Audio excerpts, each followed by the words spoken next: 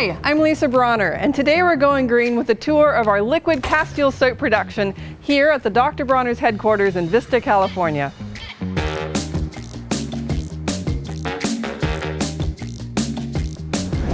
My grandfather brewed his first batch of soap in a tenement apartment in Los Angeles, and now we've grown to this 125,000 square foot factory. All the magic is made right here. Ingredients come in from around the globe and get shipped out as finished soap. Liquid soap production begins out back, so let's catch a ride.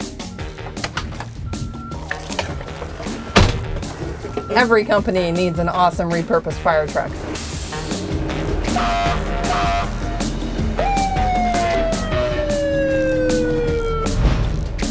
Thanks, Cassidy.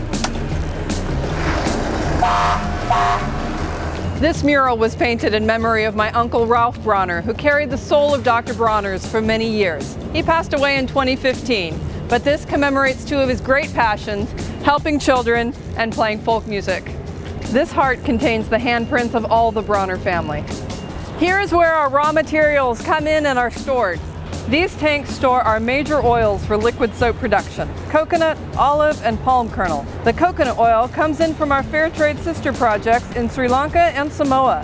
Our olive oil is supplied by fair trade farmers in both Palestine and Israel, blending the efforts of many backgrounds and beautifully symbolizing Dr. Bronner's all-one ideal. Our fair trade palm kernel oil comes from Ecuador, where palm trees do not displace primates or other animals from their natural habitats. We go through one shipping container, that's 40,000 pounds of coconut oil every 1.3 days. We're standing here in front of the main soap reactor, and with me is Ishmael, our master soap maker. He makes 3,000 gallons of soap in each batch and 3 to 5 batches per day. That's 2.7 million gallons of soap in 1 year. At the end of the process, soap is really hot. If we bottled it immediately, the bottles would melt. Instead, it cools in these cooling tanks and then travels through this beautiful manifold into the appropriate holding tank to await bottling. The interior tank farm holds finished soap. The colors of the tank correspond with their scent. So we have dark blue for peppermint, light blue for unscented, the yellow for citrus, and lavender for, well, lavender. This is the gorgeous centerpiece of the plant for me. This soap right here is what it's all about. During my grandfather's time, every bottle of soap was filled by hand with gravity-fed lines, and every label was a sticker applied by hand. Since then, to keep up with demand, we've installed 5 automated filling machines, but we still use these gravity-fed lines for hand-filling smaller runs. When we made this conversion, we retrained our employees, so there was no job loss. We just made it so that every person's efforts were multiplied. Here we are in the middle of the automated bottling area, and it is loud. This is the most mesmerizing part of the plant floor. The day we got our first automated bottler was a game changer. It allowed us to keep up with orders. Without them, some of you would not be able to get our soap. This setup right here is called the monoblock filler. It can take pallets of empty bottles and turn them into pallets of boxed soap. We use this machine to fill our Pure-Castiles, our most popular size. In fact, almost 50% of our sales come from Pure-Castile alone. This is what kids who play with Legos build when they grow up. Each of these machines has a very specific purpose. This one's sole purpose is to put the bottles right side up. This is the filler. Here is the capper.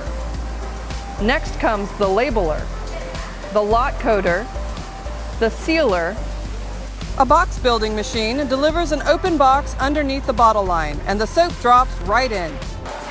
Then, the boxes go to a box taper, which always makes me laugh because it looks like the box is getting a kick in the pants. Lastly, we have the pallet builder. And voila, a finished pallet of soap ready to be shipped out. From up here, you get a great view of the plant floor. When we moved in here 4 years ago, we thought it would take us 10 years to use all this space. However, as you can see, there's hardly a square inch available. What a change from the tenement apartment where my grandfather began. And from here, you get a view of another highlight of the floor, the label racks.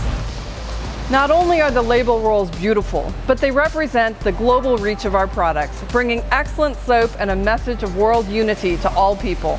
It's a joy to see the different translations: French, German, Spanish, Hebrew, and more. And the Hebrew label for Israel is particularly moving in light of my grandfather's Jewish roots. One of my early jobs at the plant was stickering the Canadian bottles with bilingual labels. I am glad we have machines for that now. Thanks for joining me and the Dr. Bronner's liquid soap production team for a tour around our home base. We'll see you the next time we go green. All one!